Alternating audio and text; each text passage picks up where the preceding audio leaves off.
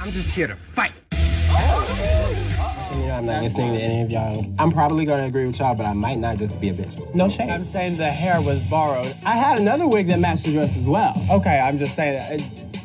So what are you saying? So I won and you were in the bottom. You wanted to be shady, it didn't work. It wasn't funny. Girl, can y'all stop being so negative all the time? Jeez. What'd you call me? Negative. Was it something I said? You knew that I was a pit bull. Why don't you be the bigger person? I hear what you're saying, be the big person. South Chicago don't need to be here right now.